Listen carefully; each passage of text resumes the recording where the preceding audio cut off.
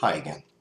As promised, I'm going to help you break down the primary material for writing paper 2. And the biggest material that you're going to need to be familiar with is this book right here, the Paul Johnson text, Sam Patch, the Famous Jumper. Now, first things first, whether you bought an actual hard copy of the book like I did, or you're simply following along on the material that I put up on eCampus, it's the exact same thing. It's actually just a photograph of the book itself, so the page numbers are the same, is what I'm trying to tell you.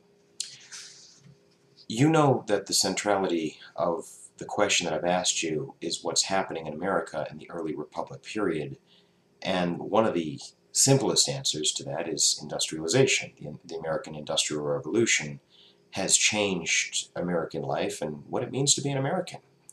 Now, keep in mind, guys, one of the things that I think is essential to understanding American history is this issue of freedom, the issue that America is an exception to other great societies and great civilizations throughout world history.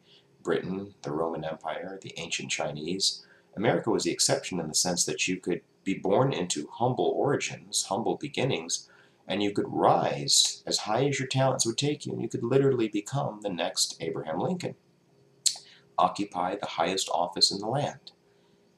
To a lot of Americans that were living through the early 19th century, industry posed a direct problem to that. It posed a direct obstacle. I mean, think about it. How much does a vote really mean if you don't know where your next meal's coming from? Now, that's an abstract concept, but it's a concept that Sam Patch, the individual, absolutely intersects with. So the first thing that I want us to do is figure out who the heck Sam Patch actually was. Now, you don't have to go too far for this.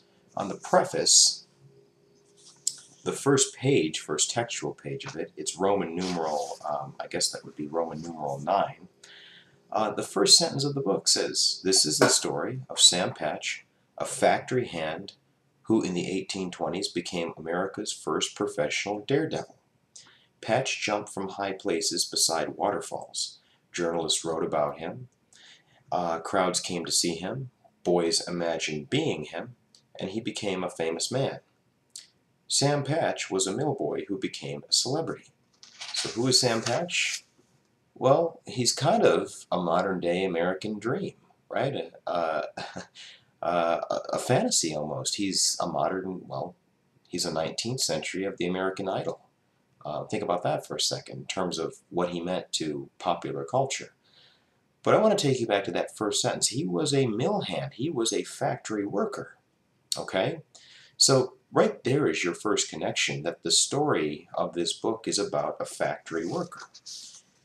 Now, if you read chapters 9 and 10, and you pay close attention to the videos, particularly lesson 15, or actually 14, 15, and 16, I think that you'll come to the conclusion that although industrialization had a democratic with a small d spirit to it, it had an unintended consequence of creating massive gaps in between the wealth for rich people and working class people. To give you an example of that, and again, to connect it to what you're reading, open up to chapter 1, which is entitled Pawtucket. That would be on page 3 of your textbook. If you flip the page over, it starts out on page 3, but it bleeds over into page 4. Read that second paragraph. It starts out, "Post-revolutionary America was an overwhelmingly rural republic, and proponents of domestic manufactures insisted factories would threaten neither agriculture nor the independence of farmers." What he's saying there is that we could essentially have our cake and eat it too. I mean, people like Thomas Jefferson, if you recall from the last unit, Jefferson said the second that you open America's doors to industrialization is the second that America becomes the next England, where you have, you know, these dark, satanic-looking factories where people go in and get chewed up. They work dangerous jobs, and they work them for very little pay, and in short, it directly threatens American freedom. The institution is American freedom. Let's push the envelope a little bit further. Flip the page over to page 4. And about 4 lines from the bottom, there's a sentence that begins, "Thus Americans." Find that. "Thus Americans," said the promoters, "could enjoy domestic manufactured goods without the threats to agriculture and without the European messiness of industrial cities or an industrial working class. There would be," they promised, "no Manchesters in America." In other words, once again, we can have our cake and eat it too. We get all the benefits of industrialization, a higher standard of living, lower prices, but we don't have any of the costs that are associated with it. You don't have any of the ugliness that comes along with industrialization. Once we begin to see the process of industrialization unfolding, you find out pretty quickly that you can't have your cake and eat it too. Again, I'll point you to Sam Patch.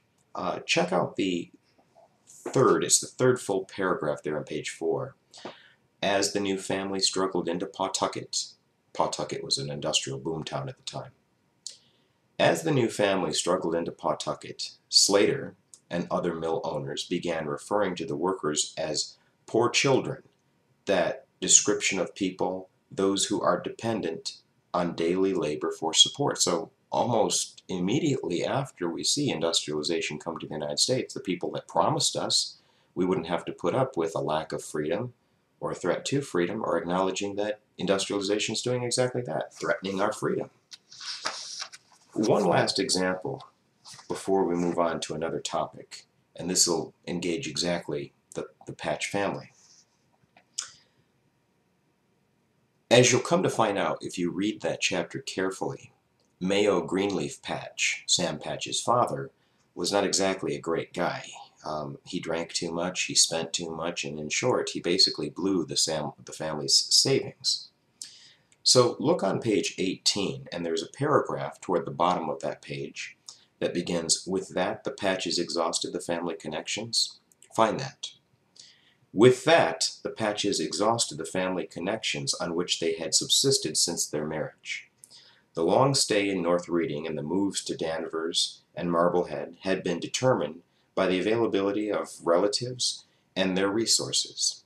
In 1807, the Patches moved to the mill village of Pawtucket, Rhode Island, nearly 100 miles south of their neighbors in which the Patches and the McIntyres had always lived. The move was the climactic moment in their history. It marked their passage out of the family economy, farm labor, and into the labor market, as Thomas Jefferson would put it. It moved them into a state of dependency on a job from the factory owner."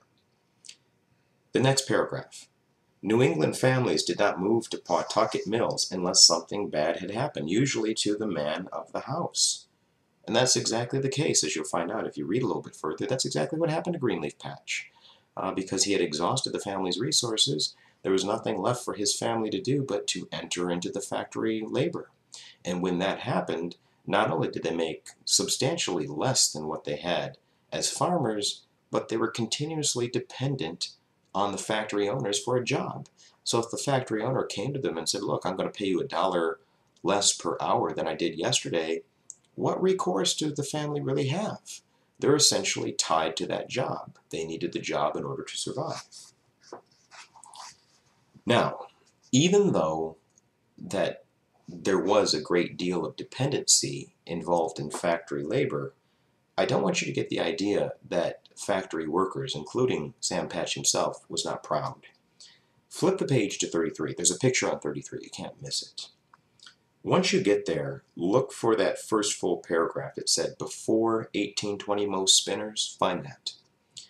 Before 1820, most spinners in New England mills were immigrants from the factory towns of Lancashire in England.